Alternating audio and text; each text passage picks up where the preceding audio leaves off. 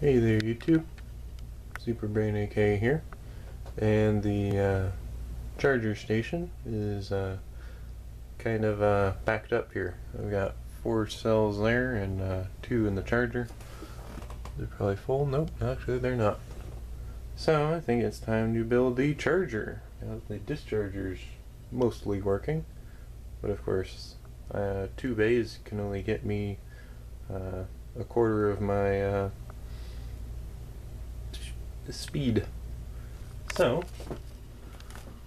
going to be taking a look at these LM2596s, which I have for the charger, which on the computer here you can see I got them from Alice. These are the LM2596HV S 60 volt 3 amp. Yeah, 3 amps not recommended, not unless you coat this thing in thermal goo, which I'll cover because today I'm going to be checking the efficiency of these. I have 7 of these, $1.85, $1.90 each, so very cheap. So that combined with these guys is actually not bad. So while I've got that one on the tester, let me test these 2 diodes. The diode on the left is an B340. It's a B340. Right there you can see 3 amp, 100 amp peak, 40 volt, and 20 Celsius watt to junction, 90 to ambient. Not bad. And the other one, which is that tiny little guy, which is that right there, is actually an SS310, which is 100 volts, interestingly enough. We can see 17 Celsius watts to ambient, or junction, and 55 to ambient. Huh.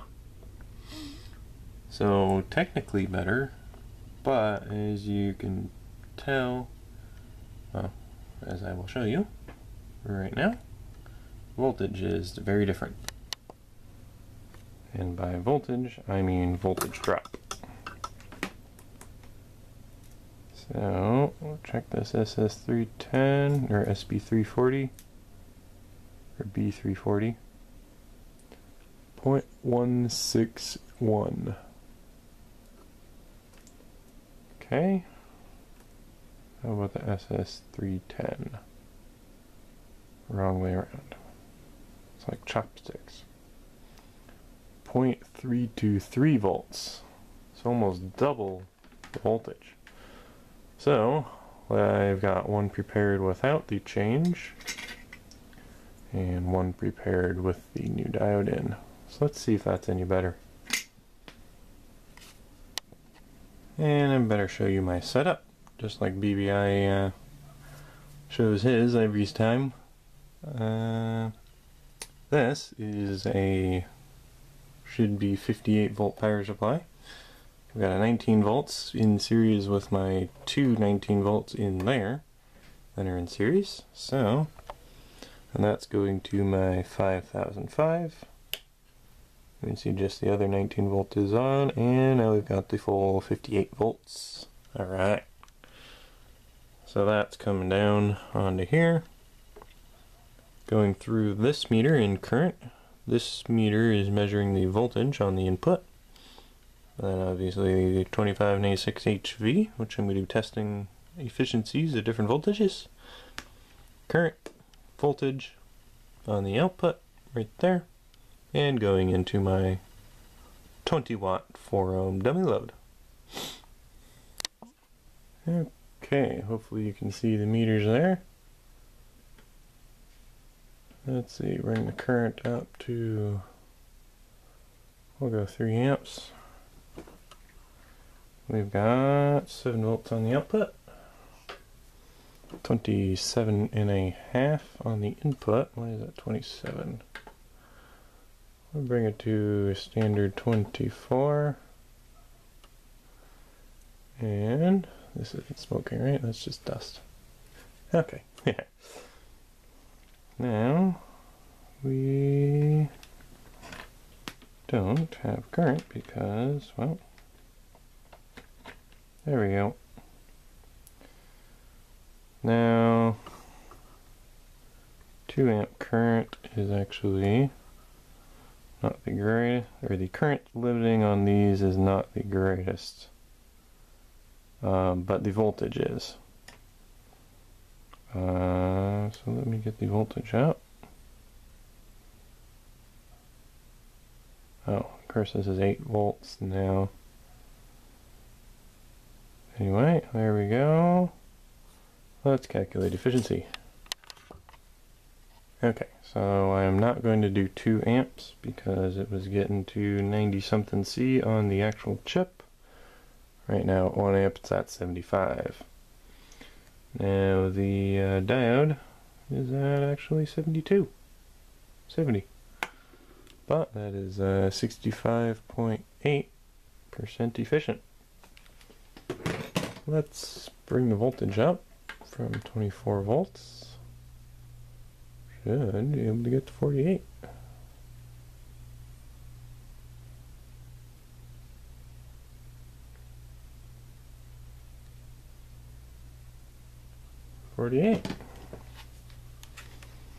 Not bad. We've got a little different voltage, 4.01. Let me calculate this. We have now dropped to 60%.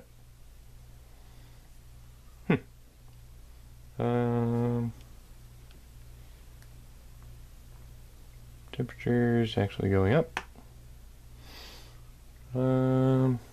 Maybe we do get more efficiency at 2 amps. 65%, but I will say that's good for now and change it to the other chip. Let's see what happens. Alright, as you can see, we now have 68% on the new one with the other diode in. Let's bring that up to 48 volts.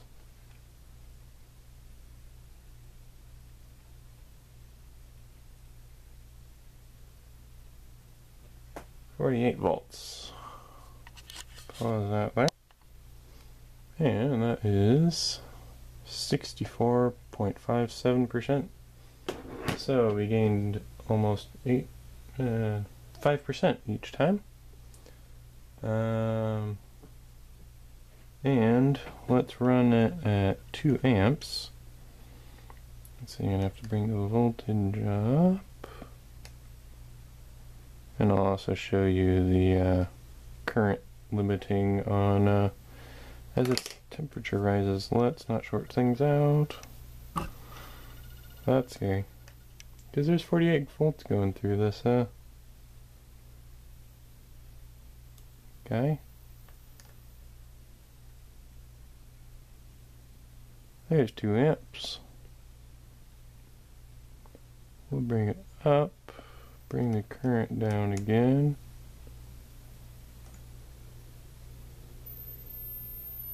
There we go. And you might be able to hear that whining.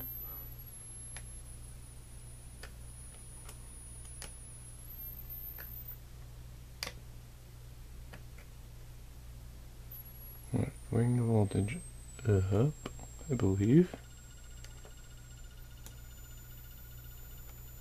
And the current up 2 amps. And you can see the current is actually dropping back quite a bit, actually. We'll calculate that efficiency. We'll do temperatures next. 7. Oh, the input's going pretty high.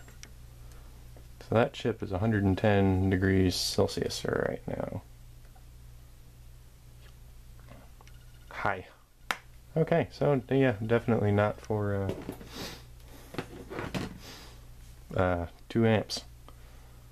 but it was definitely running a lot more efficient than the teeny tiny little diode that is 0.3 volts and the one that's 4 times the size. Yeah, runs a lot better. Anyway, thanks for watching, and stay tuned for these other guys tested for efficiency and mucked about with, and my charger being finished. Thanks for watching.